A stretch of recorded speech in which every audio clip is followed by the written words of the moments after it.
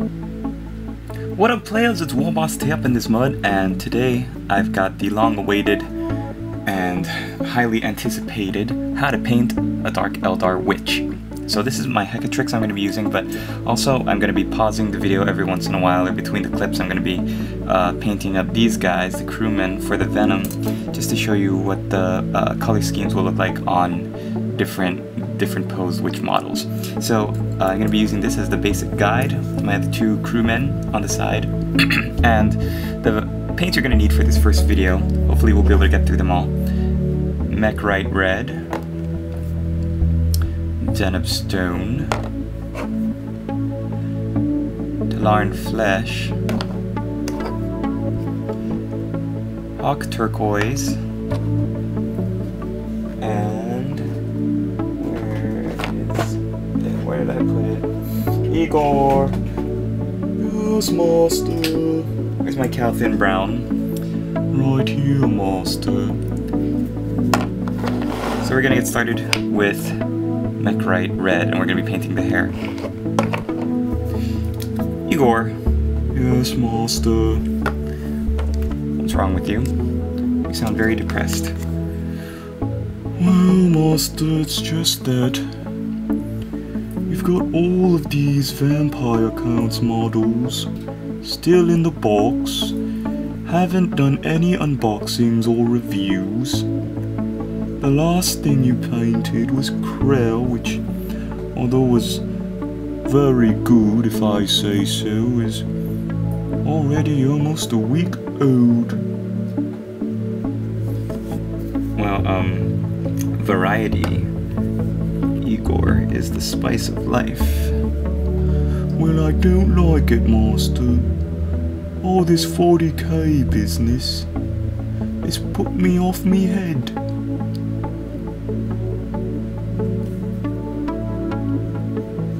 I would sure like you to unbox and review the Hex Knights you have, or the Crypt Horrors.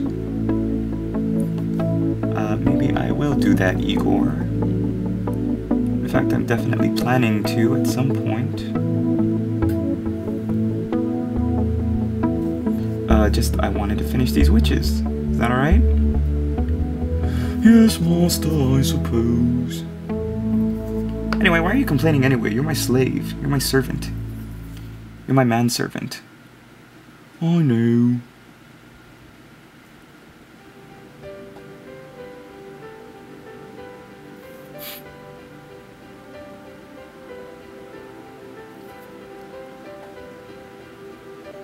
Can you guys tell I've had a lot of sugar for lunch? Oh, I'm making funny voices.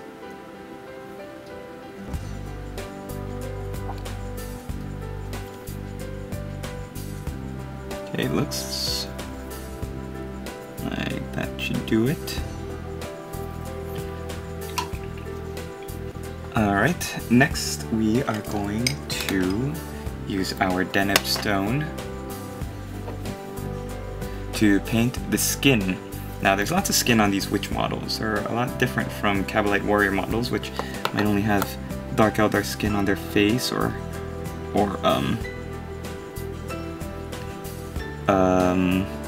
gosh, Kabalite warriors, where would their skin show up? Like only on their faces, so I think. Whereas witches, you've got arms and legs and midriffs.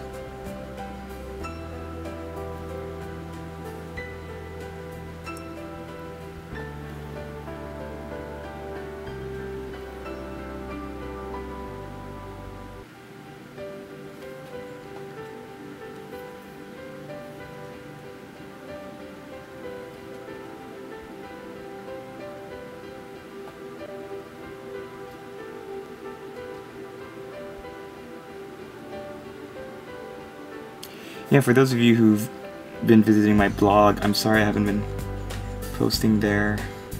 I just find, like, now that I'm doing these live videos, it's so much harder for me to do work in progress shots, you know? Not that I ever did much work in progress shots. I usually do a lot of showcasing photos, but try to get some more of my work up there for showcasing. Just getting it up on PhotoBucket and then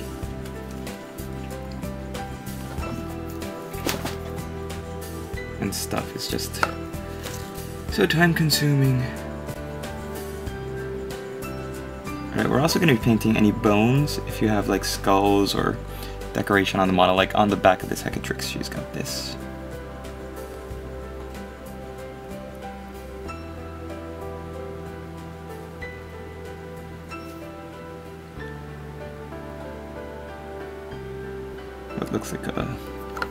It looks like a Tyranid skull, but I don't think that's what this is.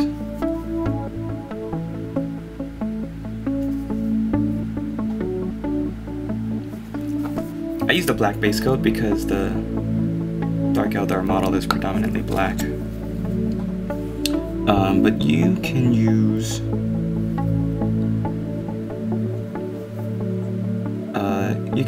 you know, any kind of primer you want. Like, you might not be going for the same kind of Dark Eldar color scheme, the GW color scheme that I am. So in that case, just use the primer that's going to suit you best.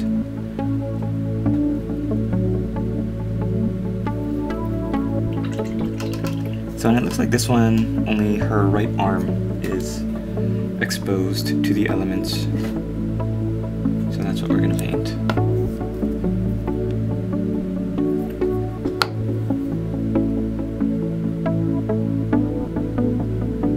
Right arm and her right leg has some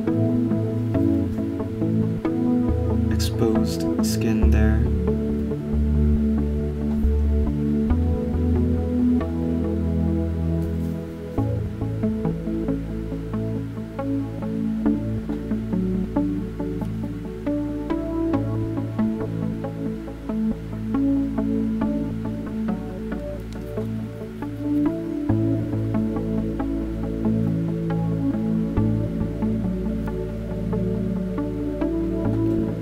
That was a little thick.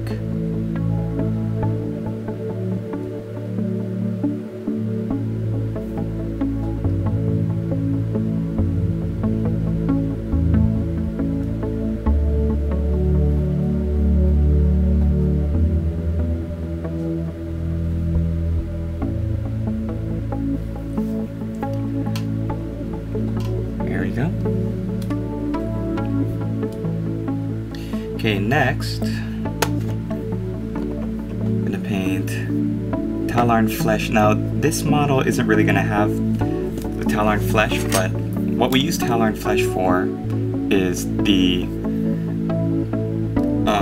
tabards or loincloths that you see on most of the witches. They usually have a strip of what looks like ripped and torn fabric. The Hecatrix has actually a strip of cloth, which we're gonna paint purple later, but for the crewmen like this is what we're gonna do.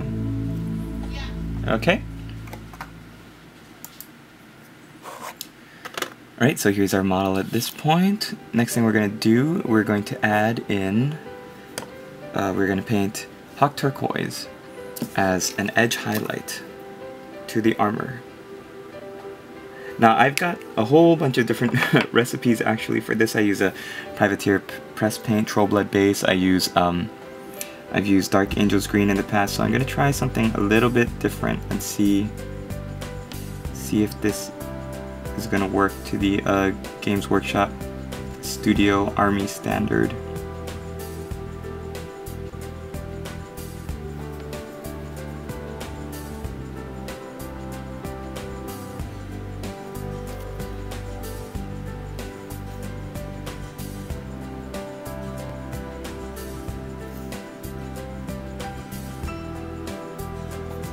So you want to get it mostly on the tip, get the paint mostly on the tip of your brush, and then just paint the edges up. For you Space Marine players,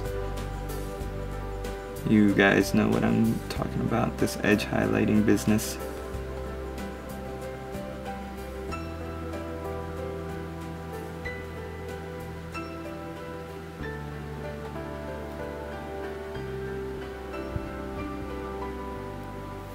Now you don't have to paint every plate of armor, which is kind of what I'm doing. Some of them, if you want to make them gold, you can leave them for now.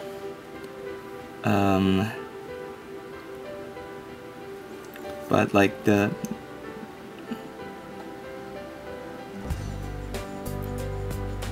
armor plates are going to pretty much be this blue turquoise color for now. Anything that you don't want to choose to be gold. Okay. There we go.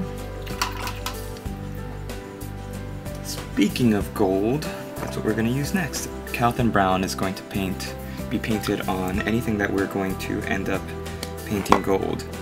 So, for myself, this armor knee pad.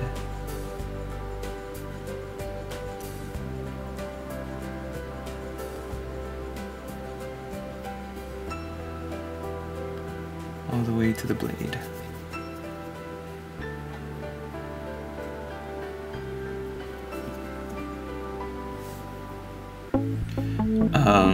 I also like to paint gold the design on this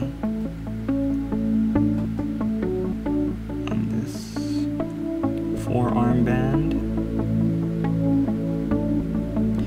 and the agonizer handle.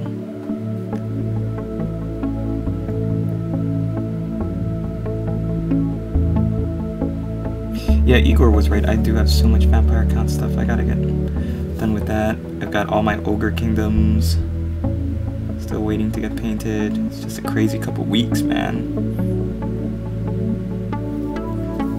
Okay, also you're gonna be painting any spikes on your leggings. So a lot of the witches have these spikes on their leggings. Some of them have them in different places. Some of them have studs and rivets and spikes like along their entire stocking, so you're gonna need to paint those up. And also these connectors on the pants.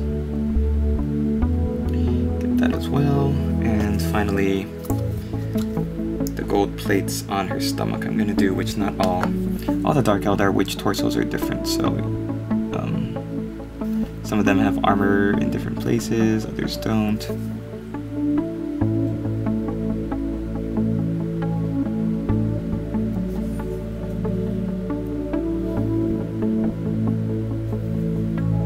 I'm also gonna eventually paint this band along the bottom of her torso suit. As well as the, I don't know what this is, zipper? Is it zipper down the front? Whatever that is. And before I go, there are a couple things that I missed. The nibstone. The great thing about when models have so much detail like this, you'll be doing a step and realize that you missed something that you should have painted like 3 or 4 steps before. So it's totally fine when you've got such great detailed models.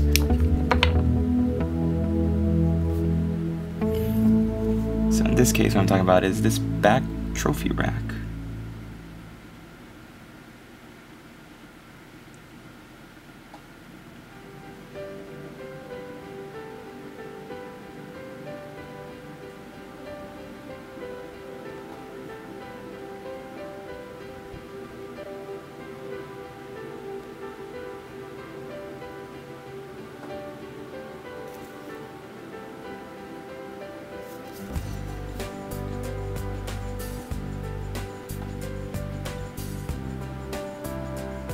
Oh my gosh, have you guys seen in the new White Dwarf the Tyranids and the Space Wolves? I'm wondering, I'm looking at the Fenrisian wolves, not the cavalry, but the wolves that look like they're running, and I think they look so good. And I wonder how many people are looking at those wolves and thinking, you know, if you have a orcs and goblin army, that you can use those for the wolves. Because I know I would. Build up some wolf riders.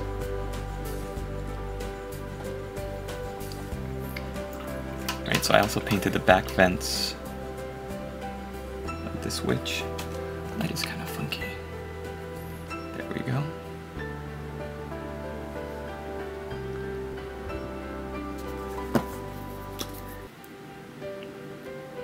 I gave this girl a blaster pistol, so it's gonna have a gold nozzle.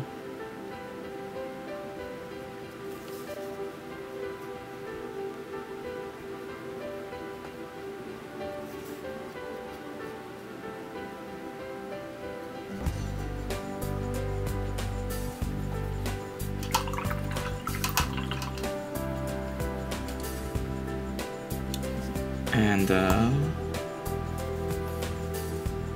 blade on the shoulder.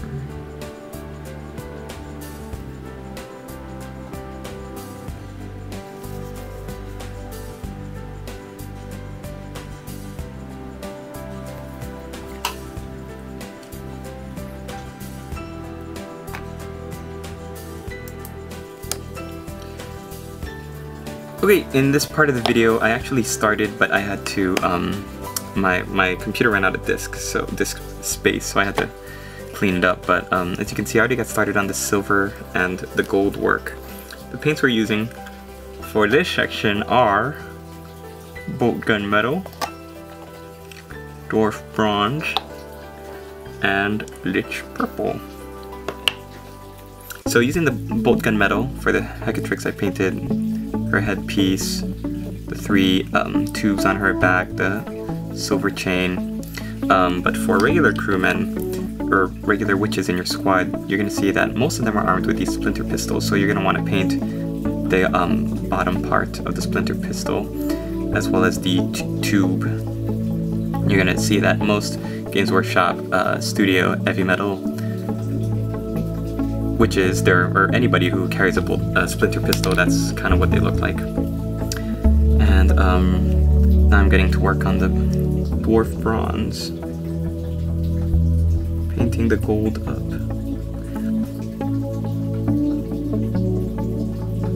I hate when I forget to clear my camera's disk space. The video stops recording 5 minutes in, and I'm like, oh, I already did the work, I can't go back. So this is the part where you're going to need to paint over the Calthan Brown base coat of what you want to end up gold. So just take your time. You want a smooth and even blend. You don't want it to end up, you know, chunky. Chunky paint jobs are the worst. So thin it down, use your Get a Wet palette, wipe most of it off, do whatever you need to ensure a good, even coverage.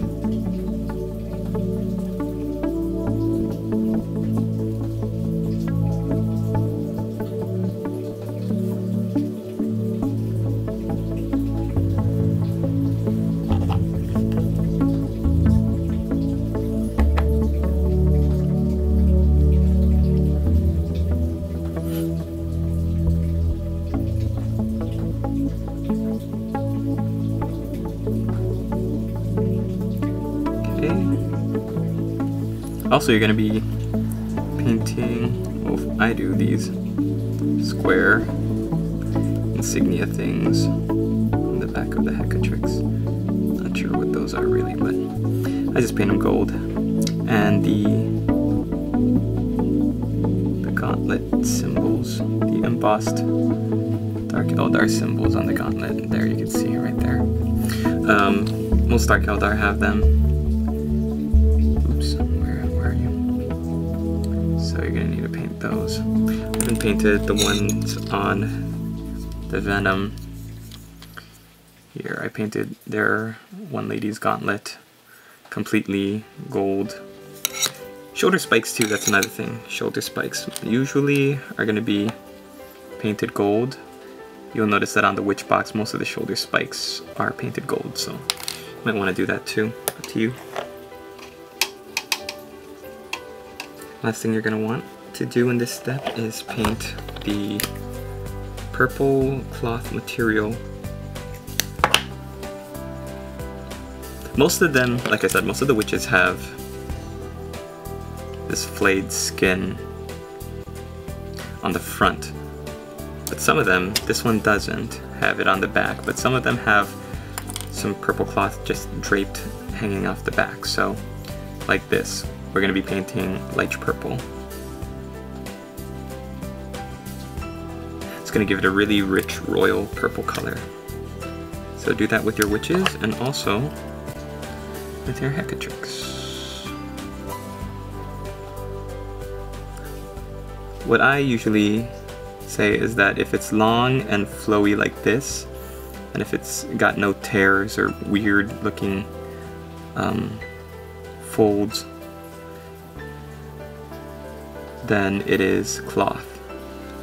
But if it looks like it's ripped and ragged and stuff, then it's probably flayed skin.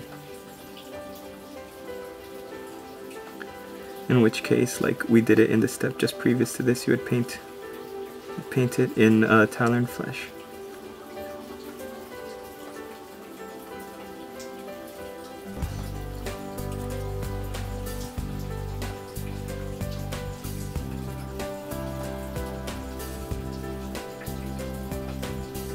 I also like to paint in Lich Purple the little whatever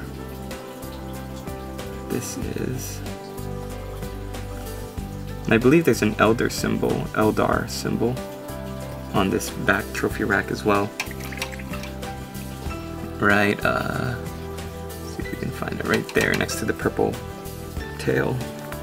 So, because this is painted gold, whatever that is, I'm going to use bolt gun metal to paint it silver. Just to show like a little contrast in color. Just like that. Okay, so I'm gonna let this dry. We're gonna come back to it in step number 2, or video number 2. The next video is gonna be all about the washes. So thanks for watching. We'll see you then, and hope you're enjoying this how to paint Dark Eldar tutorial, and hope you stick with it, especially if you have witches to paint up. I think this is gonna hopefully help you with your painting progress. Alright, see you in the next one.